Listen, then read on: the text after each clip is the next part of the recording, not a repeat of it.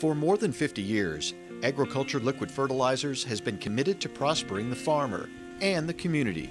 For 20, at least part of that commitment has been carried out at the company's North Central Research Station, just outside St. John's, Michigan. 30 acres back in 1994, that was the inception of the North Central Research Station. Well, here we are nearly 20 years later. It's grown from that 30 acres where myself and another person was doing all the work to now we have this 710 acre research farm, 580 acres tillable. We have a full research staff. We have 4 professional agronomists and a technical staff to help us do all the work. And we're able to concentrate on a lot of different crops. Each year, the AgroLiquid team welcomes hundreds of farmers from around the U.S. and Canada to one of 8 field days held at the NCRS campus annually. There, growers learn about the latest technology in planting and fertilizing for maximum crop yield.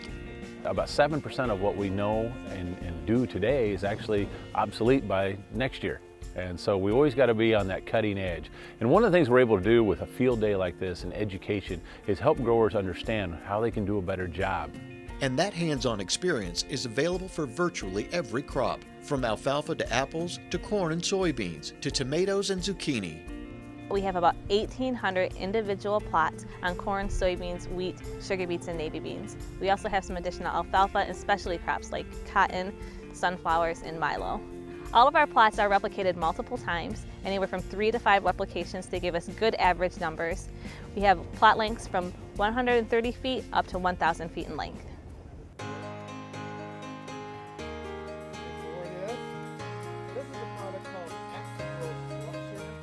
A lot of people, when they come here, they might have their arms crossed and skeptical about our products or the way that we recommend them, or really doubting liquid in general.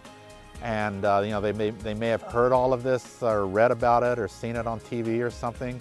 But when they actually come here and see our equipment, meet our research staff, and go through the tours and see all the plots, they realize that, hey, these guys really mean what they say because they've done it. They've done the testing. They can see the proof in the plots.